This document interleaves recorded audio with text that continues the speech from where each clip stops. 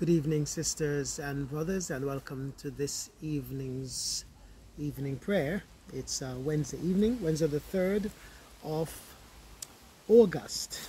So let's pray as we come to the end of another day to give God thanks for his goodness and mercy in sustaining us and keeping us safe through this day. Let's pray. O God, make speed to save us. O Lord, make haste to help us. Blessed are you, Lord God, creator of day and night. To you be praise and glory forever. As darkness falls, you renew your promise to reveal among us the light of your presence. By the light of Christ, your living word, dispel the darkness of our hearts, that we may walk as children of light and sing your praise throughout the world. Blessed be God, Father, Son, and Holy Spirit. Blessed be God forever. Amen. That this evening may be holy, good, and peaceful, let us pray with one heart and mind. As our evening prayer rises before you, O God, so may your mercy come down upon us to cleanse our hearts and set us free to sing your praise now and forever. Amen. And the canticle is from Matthew chapter 5. So the refrain is, "Rejoice and be glad, for you are the light of the world, and great is your reward in heaven. Blessed are the poor in spirit, for theirs is the kingdom of heaven. Blessed are those who mourn, for they shall be comforted. Blessed are the meek, for they shall inherit the earth. Blessed are those who hunger and thirst after righteousness, for they shall be satisfied. Blessed are the merciful, for they shall obtain mercy. Blessed are the pure in heart, for they shall see God. Blessed are the peacemakers, for they shall be called children of God.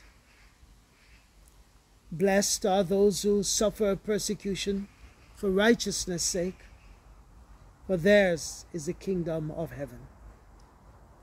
Glory to the Father, and to the Son, and to the Holy Spirit, as it was in the beginning, as now, and shall be forever. Amen. Rejoice and be glad, for you are the light of the world, and great is your reward in heaven. Lord, you will guide me with your counsel, and afterwards receive me with glory. Lord, you will guide me with your counsel, and afterwards receive me with glory. For I am always with you. You hold me by my right hand, and afterwards receive me with glory. Glory to the Father, and to the Son, and to the Holy Spirit. Lord, you will guide me with your counsel, and afterwards receive me with glory. Amen. And the collect for this evening. Eternal Lord, our beginning and our end, bring us with the whole creation to your glory, hidden through past ages and made known in Jesus Christ our Lord. Amen. Right, this psalm for this evening is Psalm 11. Psalm 11. And the refrain for Psalm 11. The Lord's throne is in heaven. In the Lord have I taken refuge. How then can you say to me, flee like a bird to the hills? For see how the wicked bend the bow, and fit their arrows to the string, to shoot from the shadows at the true of heart. When the foundations are destroyed, what can the righteous do? The Lord is in his holy temple. The Lord's throne is in heaven. His eyes behold, his eyelids try every mortal being. The Lord tries the righteous as well as the wicked. But those who delight in violence his soul abhors. Upon the wicked he shall rain coals of fire and burning sulfur. Scorching wind shall be their portion to drink. For the Lord is gracious. He loves righteous deeds, and those who are upright shall behold his face. The Lord's throne is in heaven. And a prayer. God of heaven, when the foundations are shaken and there is no escape, test us, but not to destruction.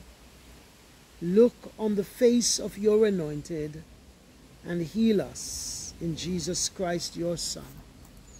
Amen. Okay, so let me read the meditation for Psalm 11.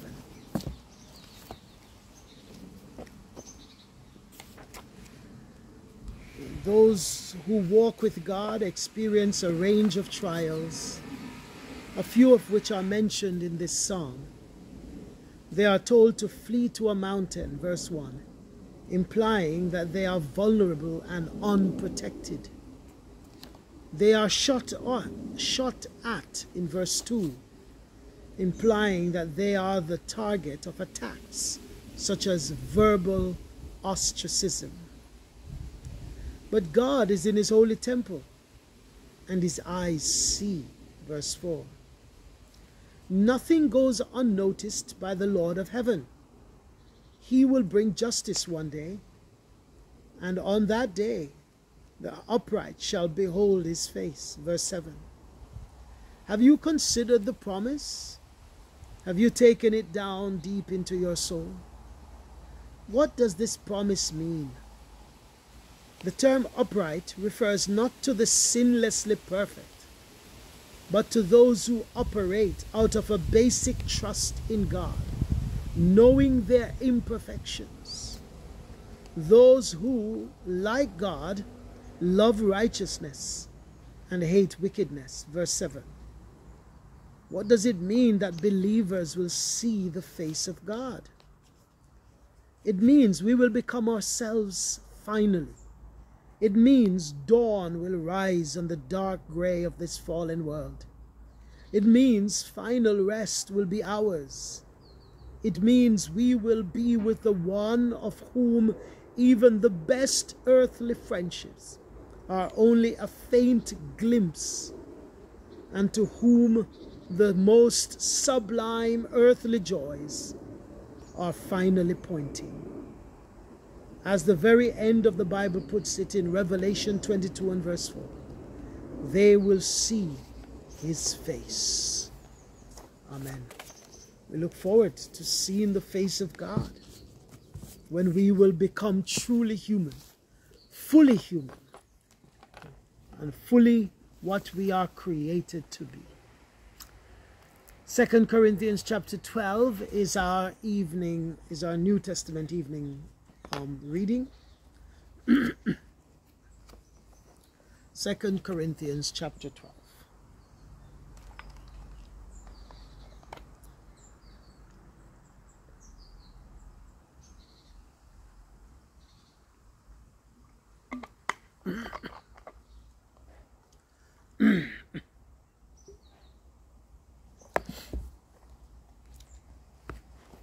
All of it. Paul says, I must go on boasting, although there is nothing to be gained. I will go to visions and revelations from the Lord. I know a man in Christ who 14 years ago was caught up to the third heaven. Whether it was in the body or out of the body, I do not know. God knows. And I know that this man, whether in the body or apart from the body, I do not know, but God knows, was caught up to paradise, and he heard inexpressible things, things that no one is permitted to tell.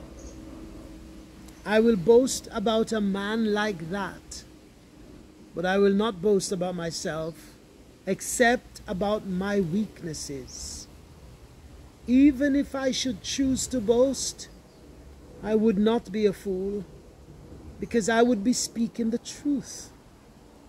But I refrain, so no one will think more of me than is warranted by what I do or say, or because of these surpassingly great revelations. Therefore, in order to keep me from becoming conceited, I was given a thorn in the flesh, a messenger of Satan to torment me. 3 times I pleaded with the Lord to take it away from me. But he said to me, my grace is sufficient for you, for my power is made perfect in weakness. Therefore I will boast all the more gladly about my weaknesses, so that Christ's power may rest on me.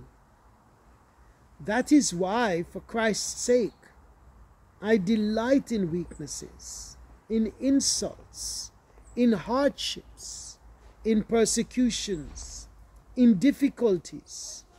For when I am weak, then I am strong. I have made a fool of myself, but you drove me to it. I ought to have been commended by you, for I am not in the least inferior to the super apostles. Even though I am nothing, I persevered in demonstrating among you the marks of a true apostle, including signs, wonders, and miracles. How were you inferior to the other churches, except that I was never a burden to you? Forgive me this wrong. Now I am ready to visit you for the 3rd time, and I will not be a burden to you, because what I want is not your possessions, but you. After all, children should not have to save up for their parents, but parents for their children. So I will very gladly spend for you everything I have, and expend myself as well. If I love you more, will you love me less?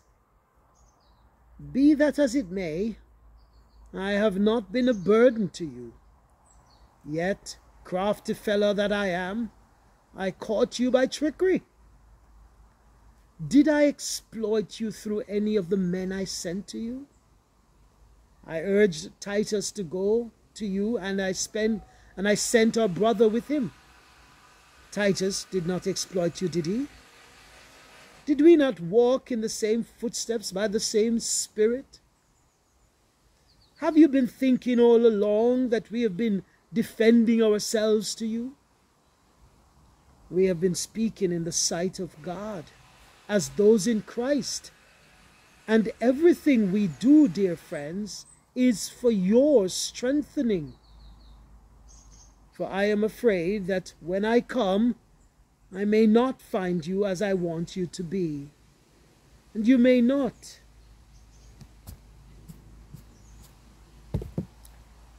And you may not find me as you want me to be. I fear that there may be discord, jealousy, fits of rage, selfish ambition, slander, gossip, arrogance, and disorder. I am afraid that when I come again, my God will humble me before you, and I will be grieved over many who have sinned earlier and have not repented of the impurity, sexual sin, and debauchery in which they have indulged. All right, that's it. Chapter 12. You can hear the heart of Paul going out to these believers who have gone astray, and they've been led astray by these false teachers that Paul called super apostles. You can hear the irony dripping from Paul's pen or his lips when he said things like, I was never a burden to you, forgive me this wrong. It's that sarcasm. It's as if you wanted me to be a burden to you, because these people that you are elevating, they are milking you for everything you have. I never asked you for anything, so I must have been wrong. I should have really asked you for things. He says, forgive me this wrong. It's just a sarcasm. And he talks about they are his children, and he cares for them. He says, I will not be a burden to you, because what I want is not your possessions, but you. I desire you. I want your heart. I want your commitment. I don't want what you have. I want your devotion to God. And so on. And in the first part, of course, he talks about the famous thorn in the flesh, where he said, because of the surpassing greatness of revelations that he received from God, he started by talking about himself in the third person. Talks about a man. I knew a man some years ago, 14 years ago, whether in the body, I don't know, or out of the body, but he was caught up into heaven and so on. Paul is talking about himself, but he's using the third person to speak of himself because he doesn't want to boast. He doesn't want to boast about what God has done through him and to him. So he said, I won't boast about this man, but I will boast about myself in my weakness. He says, verse 5, I will boast about a man. I will boast about a man like that, but I will not boast about myself, except because in my weakness, about my weaknesses. So he says, I am not going to boast about the revelations that God has given me. I'm not going to boast about the things that God has shown me. But the fact is, this is my experience. This is what has happened to me. And you are listening to people who boast about all sorts of things, but they don't have the weaknesses that I suffer. And he talks about the fact that because of these revelations, God sent him a thorn in the flesh, a messenger of Satan. He said, it was given to me a messenger of Satan to torment me. And when he said he was given to me, he meant God sent it. God allowed him to go through that. This was God's doing. But of course, he didn't realize this was God's doing. And he was suffering.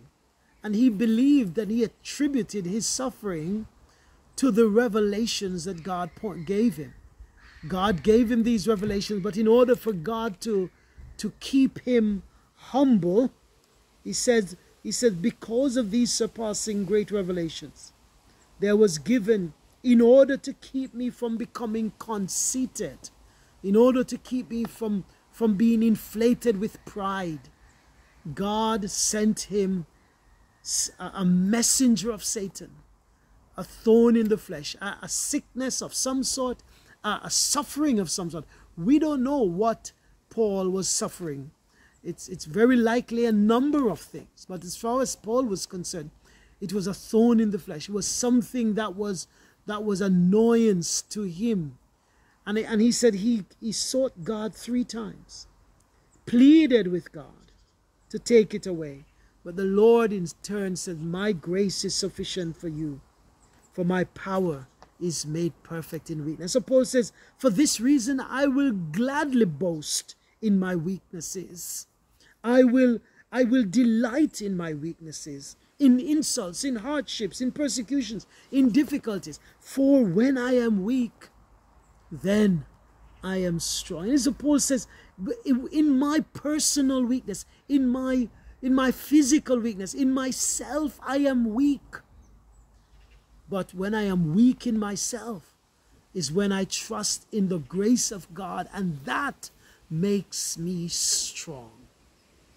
And so he said, yes, I am suffering. Yes, I am going through insults and pain and suffering and so on. But in that weakness, I have learned that God's grace is sufficient for me.